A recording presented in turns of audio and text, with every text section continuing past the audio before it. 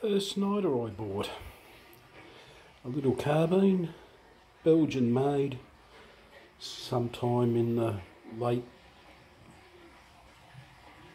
1870s, 1880s. There's no markings on it to describe what year it was manufactured.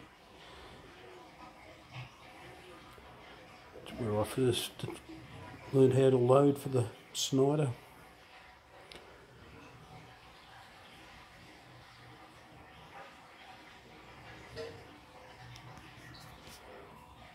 Once again, the breech system, or in the British parlance, a shoe.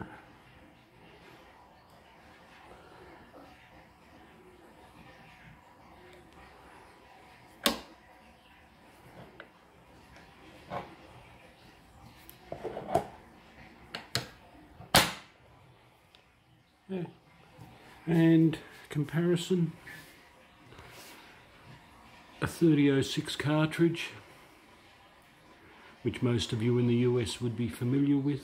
This one's loaded with a 165 grain Game King, and beside it the 577 Snider. I've had to manufacture these cases to fit the rifle.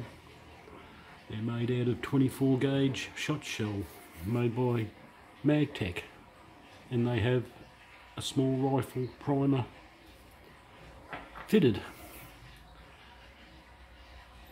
There you go, another Snider. Thanks for watching.